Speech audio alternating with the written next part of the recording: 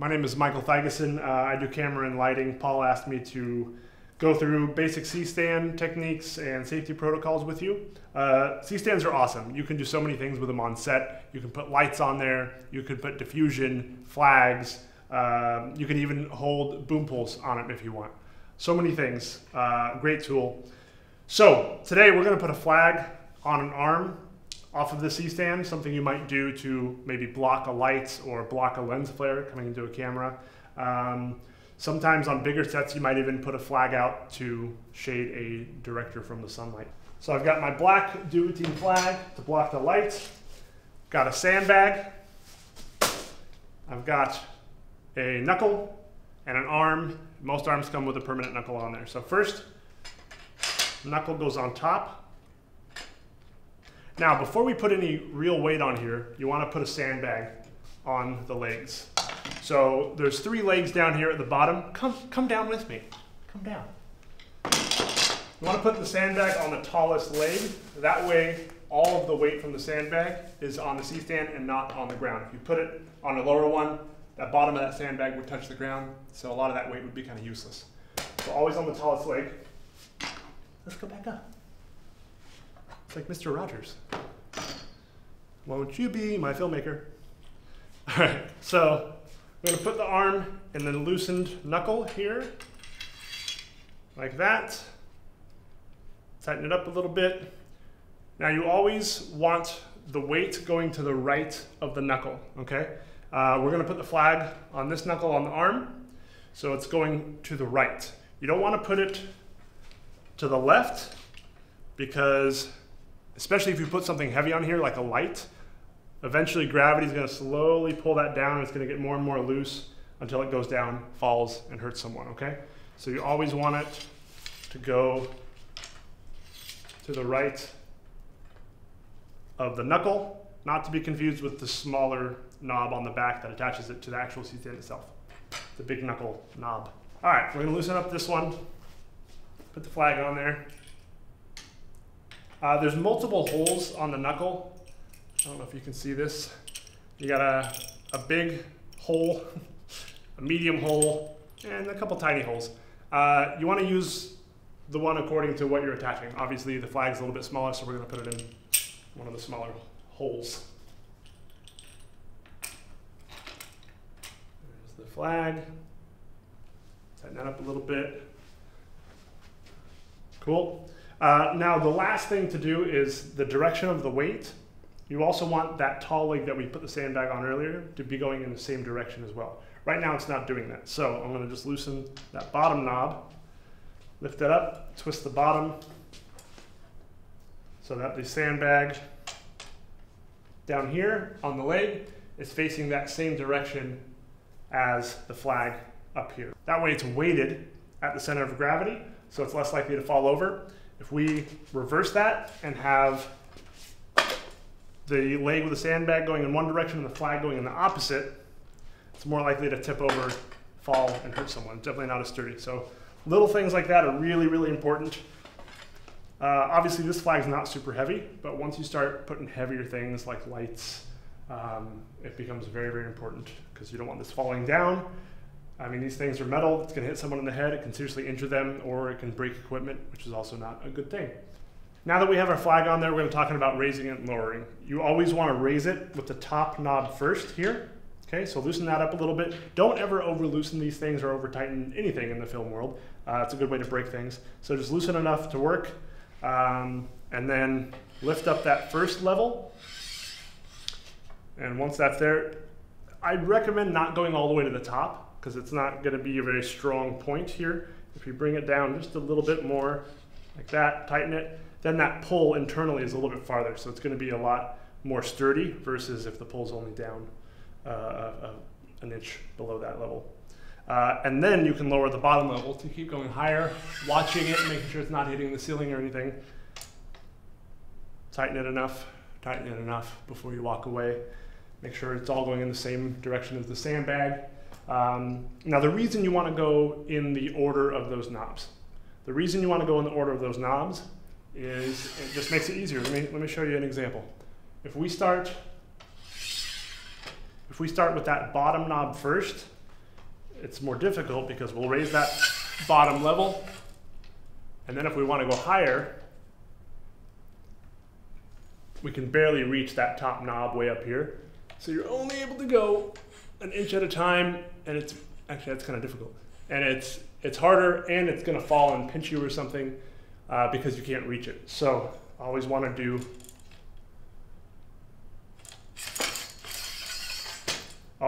that top knob first. That way it makes things easier and a little bit safer for you. C-stands. So that is C-stand safety.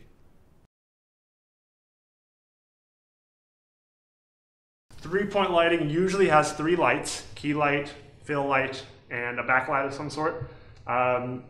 Personally, I like to do it using only 2 lights, using a key light and a backlight. And then the fill light is actually just going to be a bounce board or a reflector to bounce and fill in those shadows a little bit instead of using 3 lights. 9 times out of 10, you're interviewing people who aren't used to being on camera with a bunch of lights. So I figure the less lights you use, the more comfortable they're probably going to be, instead of having a bunch of bright lights in their face. So we're just going to do 1 light in front as the key light and start with that. It's like an unboxing video. Can we have a top-down camera? What do we got here? I like the red accent on these.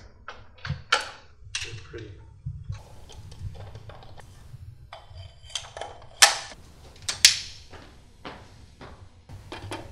Should snap it in. Usually you want the key light to be, at eye level of the subject or a little bit higher. I usually suggest a little bit higher. Natural lighting in most situations are above our eyes, right? The sun's above us, lights in a ceiling are above us. So lights coming from eye level or below eye level is pretty unnatural. So striking. And you guys have these Sonys at the workshop, right? Yeah. Or the school. Cool. So there's our key light. It's lighting a little bit too much from the side, so I'm going to bring it in front of him a little bit. And stand back, cut that part out.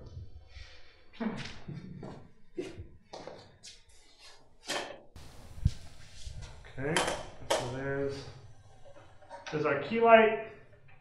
Right. I could put another light on the other side for a fill light, but like I said, I'm going to use a bounce board to fill in those shadows.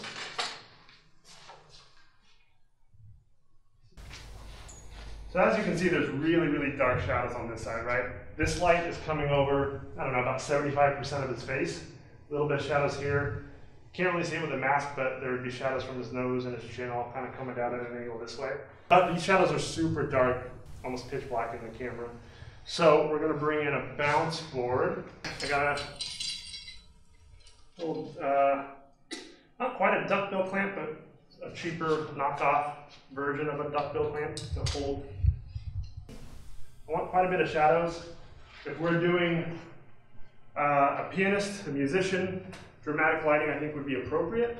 If we were doing something where, it was at an office for a company with just normal office workers, then you might do something a little more high key, less dramatic. But since he's a piano player in this example, I think it's okay to make it a little dramatic. And you can even do it with 1 light. It's a little more difficult. You would have to have a reflector for a fill like this one, and then another one in the back, all reflecting from 1 light source. But as soon as light hits this and bounces back to your face, this is effectively the second light source. I get it. Yeah. Okay, good to know.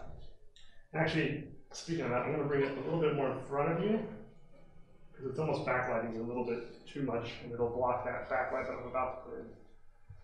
We're only at, I'm going to bring it just to 5% and see how that looks. By the way, this little foam piece that sticks in here is just to protect it when moving and during storage. It even says, please remove before use. So do not use these. They're LEDs, so they don't get super hot, but after a while they will get hot enough to melt the foam. So definitely do not use these while the lights are on. Some people think they're used as a snoot, which essentially turns it into a spotlight, but those are metal. Proper snoots are metal, those are foam. Don't do that.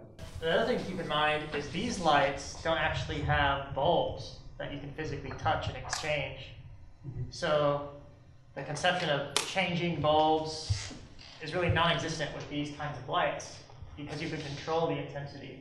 The actual LED light in there, you still don't want to touch it because it does get hot enough to where if your oils are on it, it could be flammable, it could damage it, so you never want to touch the inside of that. That's why they have the plastic covers on when you store them. So I'm getting a little bit of lens flare from the backlight because that means the light's coming into the glass of my lens here.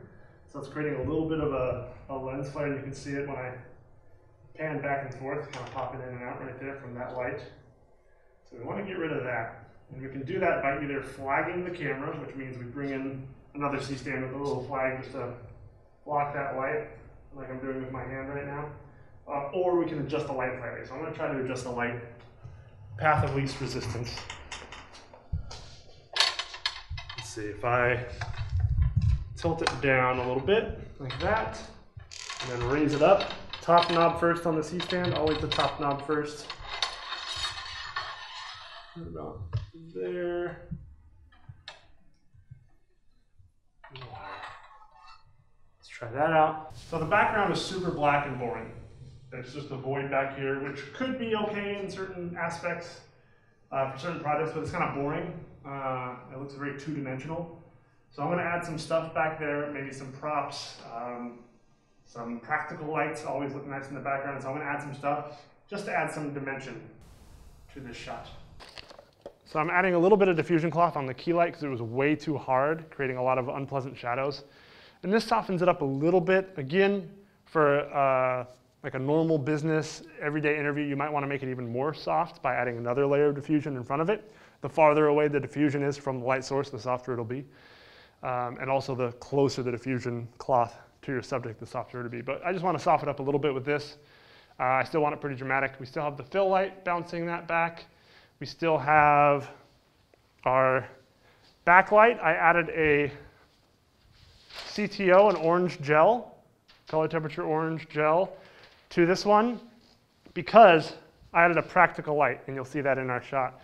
I added this in the background just to give it some depth and dimension, and because it's kind of an orangish warm light, I put a warm gel on here to kind of match it, to make it look like this backlight is motivated by this light, okay?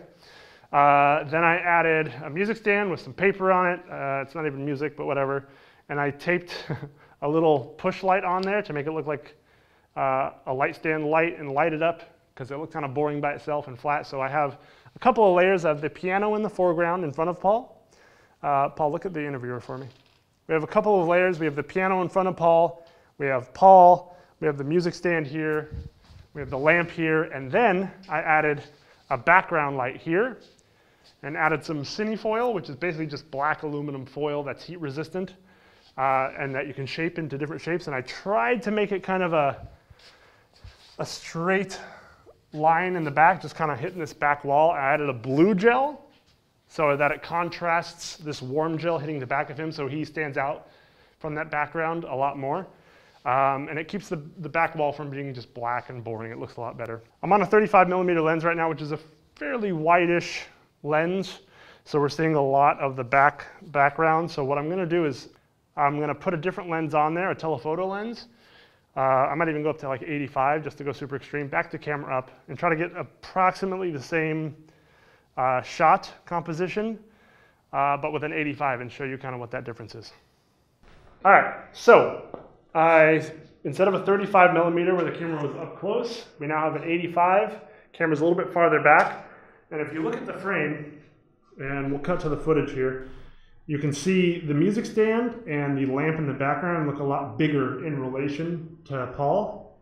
But because we're farther away from the piano, we're not able to see the piano keys anymore. That's kind of a downside. I kind of like the way the piano keys look. So maybe the 35 might look better, or somewhere in between, maybe like a 50 or a 40 would look good. So you get a little bit of both worlds. The plus side of this is it's a shallower depth of field. The lamp in the background and the light on the music stand give kind of a nice blurry look, which again helps add dimension by making Paul stand out more from the background. by creating that blurriness, that shallow depth of field. Our key light, no fill, no backlight. Our props in the background look pretty dull and boring and underexposed. Adding in our fill. Helps fill in those shadows. Actually, I almost want to bring that even closer. Is it in the shot? Barely in the shot. Okay, back it up. Cool. That's out of the shot. Maybe I'll even raise it up a bit. And then that's our key and our fill. Actually, what I'm going to do is I'm going to turn on, before the backlight, I'm going to turn on the practical light back here. And you can see that light by itself is not lighting him at all, right? I mean, it's so dim. There's no way that could ever hit him on camera. So we'll turn on the backlight, and that kind of creates the illusion as if it's coming from here because it's the same warm color. And this almost does the same thing in a way. It's not quite as blue, but that's all right. This practical light here, turn that on to light the music. And then the backlight hitting the back wall almost kind of matches. This is a little bit more blue, but that's okay. And there's our 3-point lighting. And I think it looks pretty good.